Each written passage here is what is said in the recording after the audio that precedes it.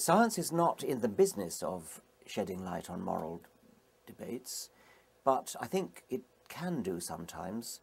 The whole subject of moral philosophy, of examining moral questions in a logical way to expose inconsistencies, for example. When you're looking at moral questions, so-called moral questions like abortion or euthanasia, you can show that people who take a very strong absolutist line may be being inconsistent with themselves because they are taking a strong line on one thing while at the same time inconsistently not taking a similarly strong line on another. So that would be a scientific way of thinking. It's not science per se, it's moral philosophy, but it's a kind of scientific way of thinking. But also I think scientific facts can illuminate moral debate. In the case of abortion, again, for example, a scientist might contribute to the debate information about at what point during the development of an embryo the nervous system comes into being. And presumably before the nervous system comes into existence, there is no ability to feel pain or to suffer. And so maybe something important happens at the moment when the nervous system comes into being.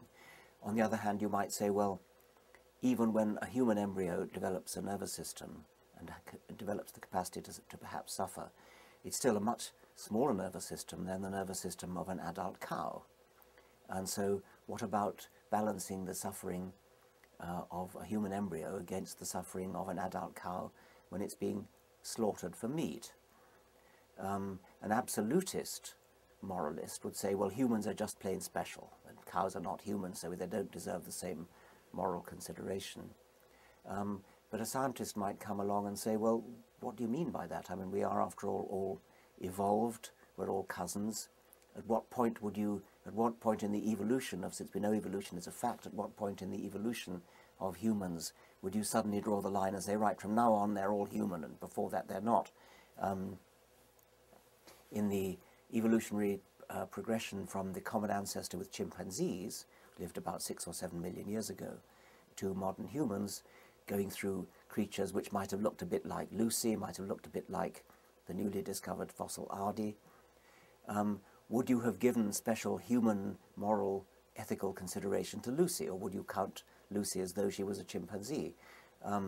Does this perhaps suggest to you that we shouldn't be in the business of drawing lines between species in this kind of way? Maybe these lines should be regarded as more fuzzy and less clear-cut.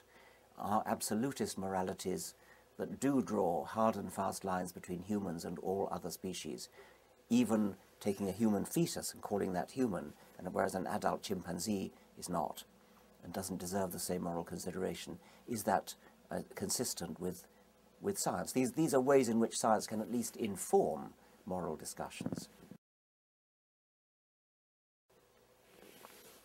You can, I suppose, make a utilitarian justification for obnoxious practices. You could make a utilitarian justification for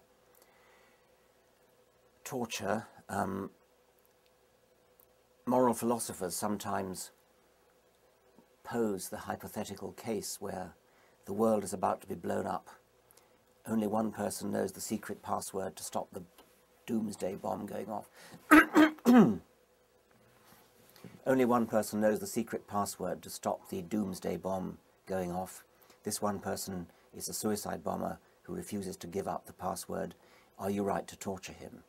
And most people, I think, say you are. I mean, it's a horrible thing to torture somebody, but under those extreme conditions, to save the world, you would torture somebody. So, and that would be a utilitarian justification for an otherwise obnoxious practice such as torture.